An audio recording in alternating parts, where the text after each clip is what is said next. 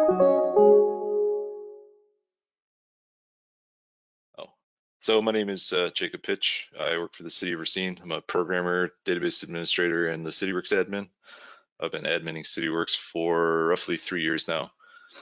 So I've got a lot of good hands-on experience with it. Let's see. I don't know if I have. Oh, there we go. So yeah, what I'm going to be talking about today is an application that we had developed for us using Cityworks PLL API. We haven't had a chance to use the API before. I think we had a license to kind of test it out, but we didn't really have enough time with everything going on to do the work ourselves, so we had it outsourced. And I was pleasantly surprised at how easy it was to work with it. So,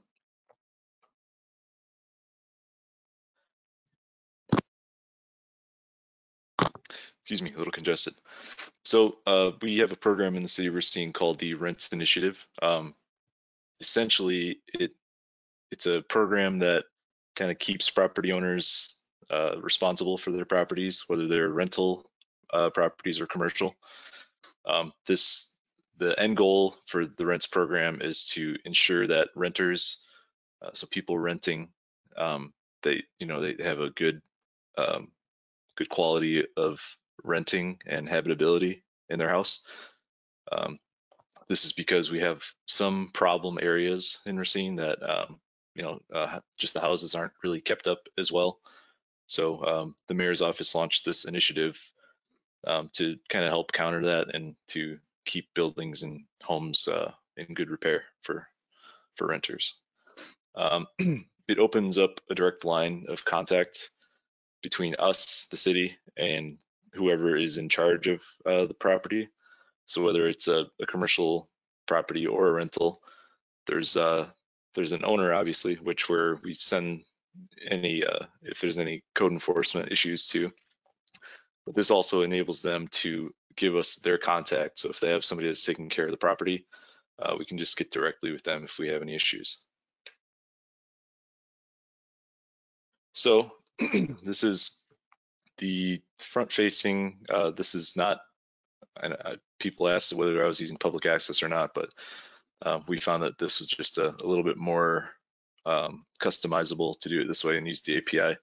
So essentially, somebody gets a letter or they get a notification that they need to register their website, or I'm sorry, register their property. So they'll start here. They can enter their contact name, just kind of the normal stuff that you'd expect. And then the next slide, after you enter your application information, so whoever's applying for the permit, then we've got the search address. So that comes from a view from ArcGIS. It also does a PLL API call to see if there's already a case registered in Cityworks in our system. If there is, then you get an error message.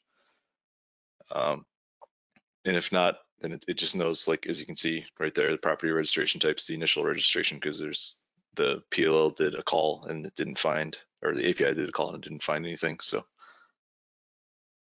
let's go on.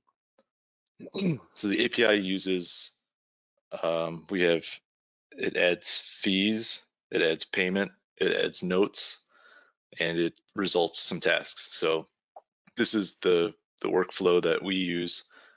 You can see the rents registration type. So there's 3 different types. There's by a registration by person, by entity, or by trust or life estate. And then whether or not it's commercial or rental, we just have it as a result code. The reason we did it that way instead of putting it in case data or anything like that is just it's a lot easier to search. So for reporting purposes, we can just pull a report, hit that task, and then just select all the codes the result codes. So that gives us an idea of which types of registrations we have rolling in. There's also just a couple review tasks and then a registration complete task. And I'll skip to the next one here. Oh, maybe I didn't. I think I forgot that. So we have a registration complete task, and what the website does, if we go back a couple slides right here. So when you search for an address, so for this example, 122 Echo Lane, the API does a call to see if there's a case. If there is a case, then it'll let you know here. And if the case is to the point where, too far, sorry. The case is to the point where the registration complete is marked as yes, then the API will complete another task, and it basically just reinserts that workflow. So if somebody needs to come and make a modification after they've already registered, they can do that right on the website.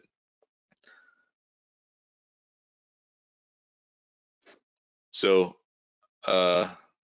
yeah, we've had just about 6,000 people register so far. We sent out about 12,000 letters to see if just for potential properties. The way we checked that was to see if the owner address is different than the parcel location itself.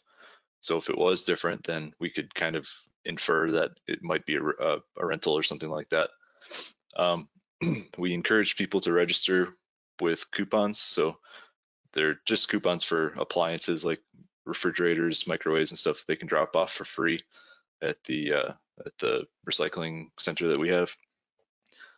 We also, in the letters that I mentioned before, we did a little bit of a social experiment to see whether we write to the person with an incentive to say, hey, you get this free coupon if you register your property with us. And then the other version of that letter was to say, if you don't register by October 10th, you might get a fine of $500 or whatever it is. So yeah, we're still tracking that one, but I thought that was an interesting little concept here.